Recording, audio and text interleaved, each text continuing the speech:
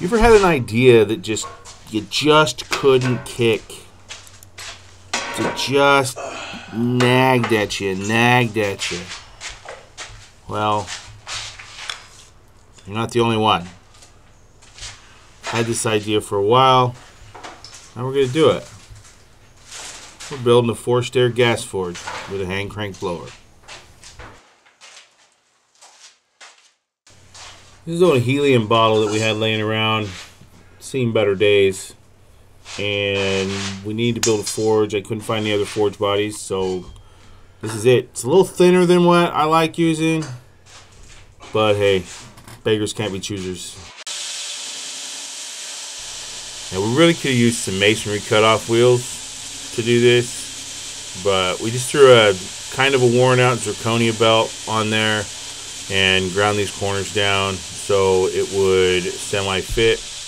And yes, I am wearing breathing protection. Absolutely 100% must wear breathing protection when you're grinding these bricks. It is some nasty shit.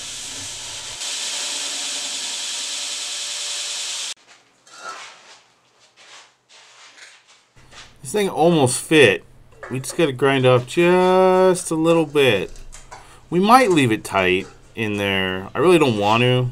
I don't want to take a chance of, breaking that brick and then having to grind another one. But having it tight in there does fit with the rest of it rather well, the way it distorted and everything after welding.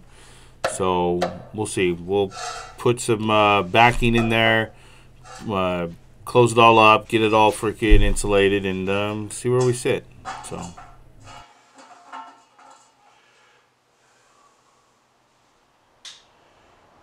If you're anything like me when you're doing a project, I end up scrawling all over the damn thing, especially when I'm building a forge.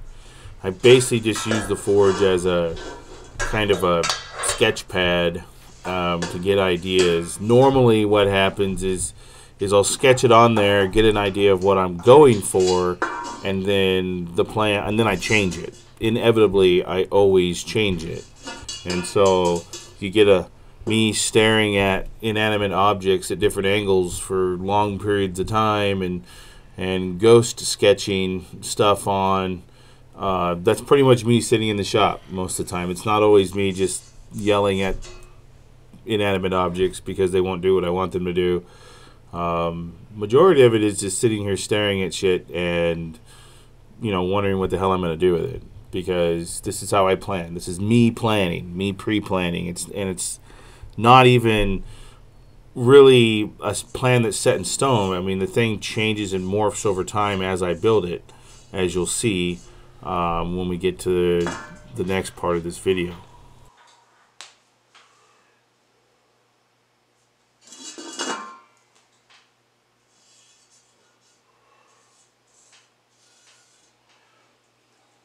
So if I take 1 plus 1, multiply it by 4, we get 18 over 6. I wonder, did I forget to shut the stove off? I wonder what's for dinner tonight.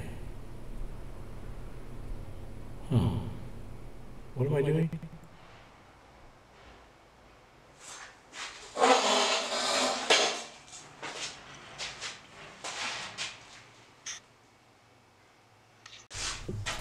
All the planning in the world isn't going to prepare you for just weird changes that come down the line. I was looking for material that I could turn into basically boxes that come on the outside of the forge. And we have this nice 3/16 by 3 laying around. Unfortunately, it's also the cap material for our canisters.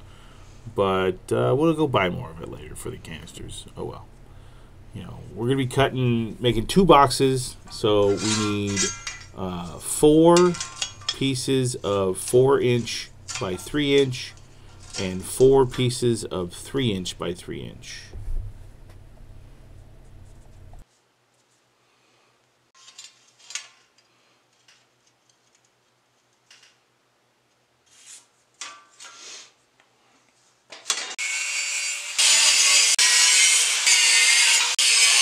Welding is always a tricky thing to film. You can get the specific filters and stuff, and I might end up getting those later on down the line, but I mean, all the bright lights and flashes and everything, it's very, very tricky to how much welding do I put in this, how much do I leave out, and I like this, but I think I need to get a filter for the camera. It's a great camera, great shots, but we want to be able to see that bead. I'm going to be cutting a crescent moon out of this box here so it can fit flush on the inside of our forge.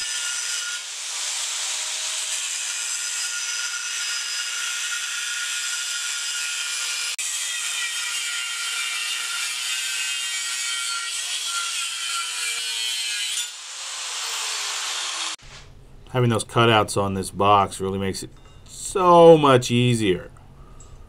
You have no idea, well, you may have an idea if you've done something like this before, how much easier it is to mark this out when you have it crescent out and cut out like this.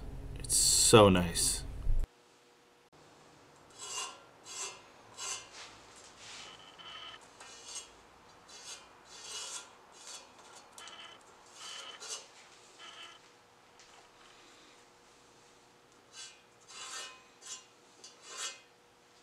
This is super tricky right here when you're welding different thicknesses of metal together, especially one that's so thin like the tank, and we're welding it to 3/16 inch plate steel.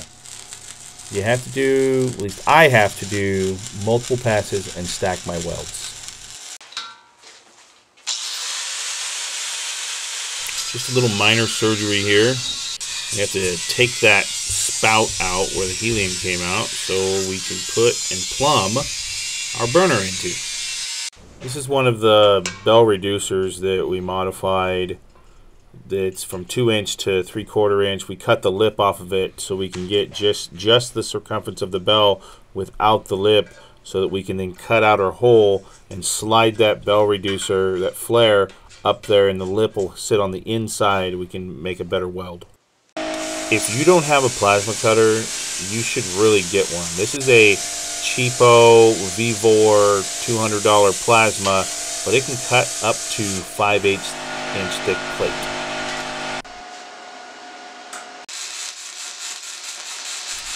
Remember, these plumbing parts here that we're using as our flare, they are cast.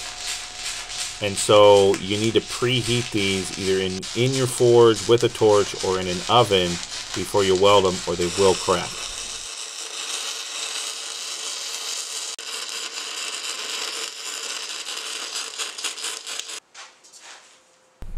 This stuff is spun ceramic wool insulation, specifically made for furnaces and stoves and stuff like that, foundry furnaces, all that good old stuff.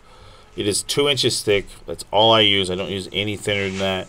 Otherwise, you take a chance of overheating and really destroying your forge.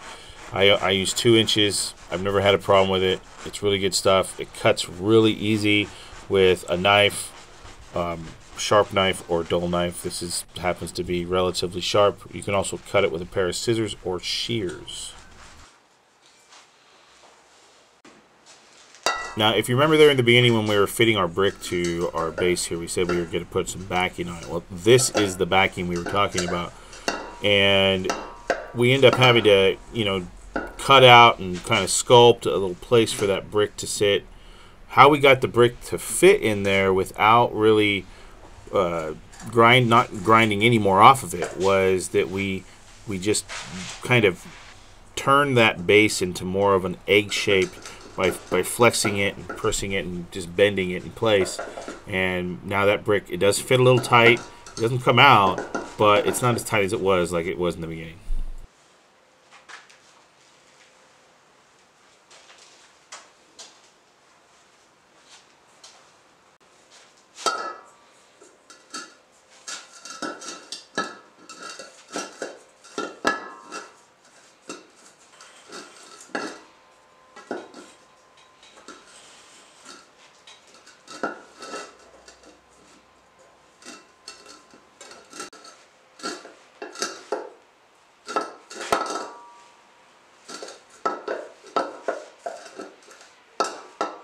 You could do the same thing with like refractory, if we would have poured a refractory table in the bottom of this, and you then basically put your brick in a bag and place the brick down in there, or wrap your brick in saran wrap, place your brick down in there, let your refractory cure, and you're good to go.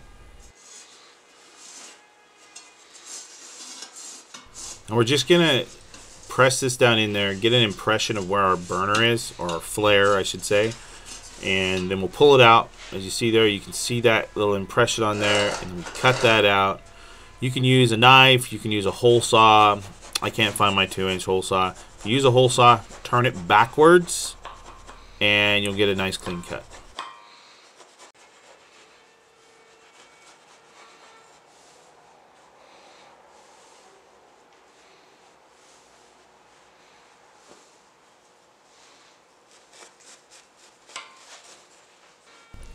We will be coating this entire inside of this forge with refractory, make a nice slurry up, and it'll help, you know, keep some of that ceramic wool from flying around, and also it'll help with the refracting more heat into your piece.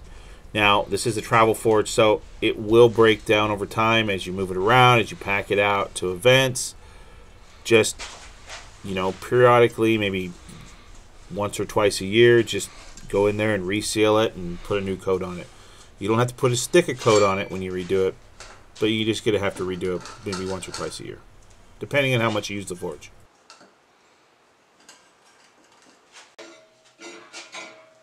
This is a cheap blower we got off of Amazon for like 39 bucks or something like that. It works pretty good. We did screw it up. We weren't really thinking when we just were gonna do this. We ended up marking both sides of this. We didn't need to mark it. I don't know why I put the hole right there at the time. We ended up drilling it, and then we didn't end up using what we had done. We ended up, you know, doing it around it. So that's why here you'll see the cut I'm cutting in front of the piece there, and then we just take that off cut and we drill some holes in it and we cut it in half. So wasted effort, wasted time, but we got there in the end.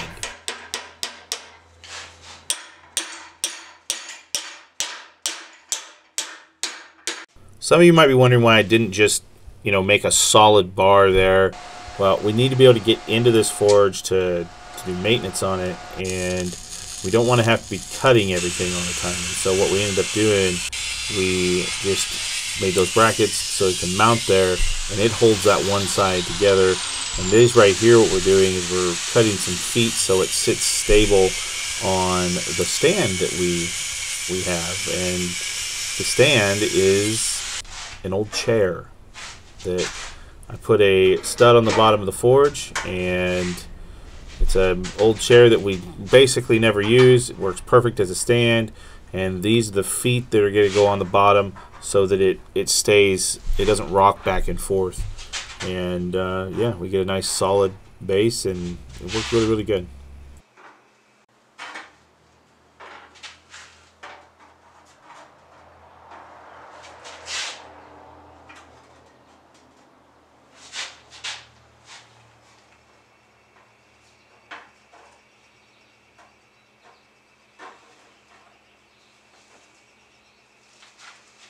Now, this is not welded to that stand, so everything comes off. And I found an old toolbox of mine that was all screwed up. I cut the latch off of it, and then we welded the latch to the other side. That holds down that side in compression, and then when we put the blower on, that pulls everything together on the other side. Now we may have to put some more cable along that seam, but once we get this sealed up with the refractory, it should be pretty good.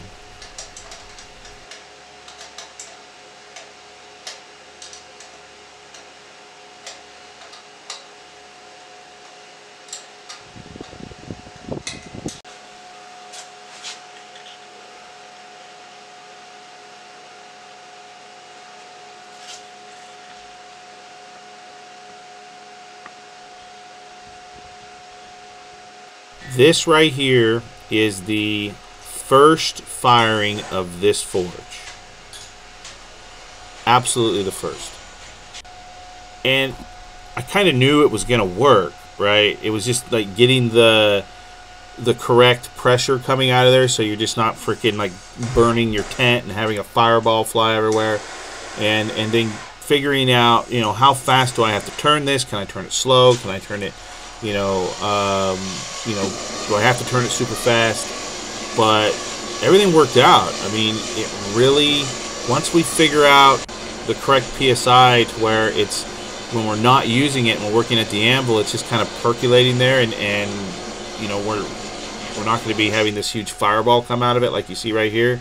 Once we get all that dialed in and fixed up, this will be a pretty cool deal. So really had a lot of fun making this thing, and I can't wait to use it. I cannot wait to use it. It's been a long time in the making. I've been thinking about this style of forge for a very, very long time, and I'm just glad that I had the opportunity to build it.